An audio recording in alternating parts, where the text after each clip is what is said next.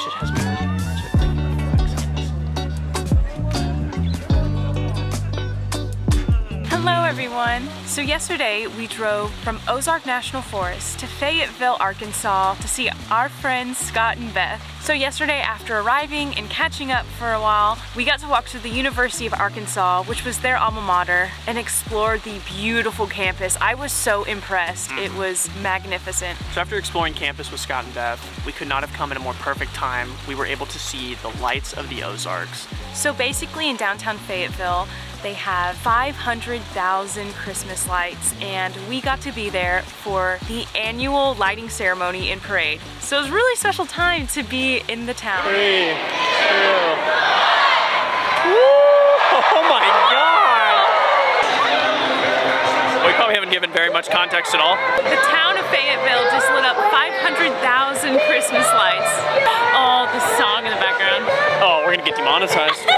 So we also got into the Christmas spirit by hopping in a Christmas-themed bar, having Christmas-themed beverages, and playing pinball. And skee-ball. And skee-ball. But today we're in Bentonville, Arkansas, and we are going to take you through some of the hottest spots in town. Starting with Crystal Bridges Museum.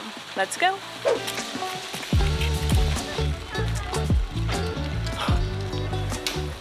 So we're starting off our day here at Crystal Bridges Museum, which is an art, architecture, and nature museum located in Bentonville, Arkansas. So admission to get in is completely free, and we even parked at Compton Gardens, which had free parking, and we got to walk through some beautiful trails on a green belt to get here.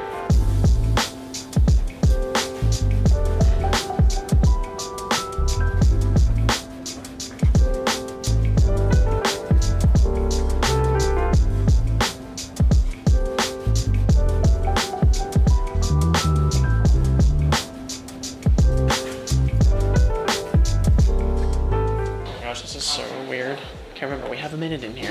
So this is like the main attraction. So you come through this door behind me, which you can't see anymore. And it's like this crystal polka dot ballroom. Very trippy. It is really trippy. It just has mirrors everywhere, so everything reflects endlessly. And I didn't think it was gonna be like this. And we only have a minute. 60 seconds. So we're literally just hanging around here. Next, we're going to a Frank Lloyd Wright house that they have here as an exhibit. We got tickets, which they're also free. And I have no idea where we're going. Jenna was like, I hope you knew. I was like, well, I don't know either. So we're aimlessly walking. So when I was younger, my flute lesson teacher loved Frank Lloyd Wright. So we talk about a lot of his work. And then later in college, I had an architecture class and I did a project over the Roby house. So I know a tiny bit.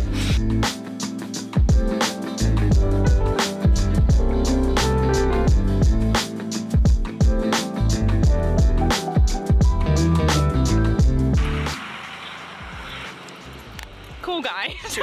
So I'm really excited for this because I've always wanted to go to the, not the Wal-Mart museum, but the very first, like, what the fuck? It's called a nickel and a dime store.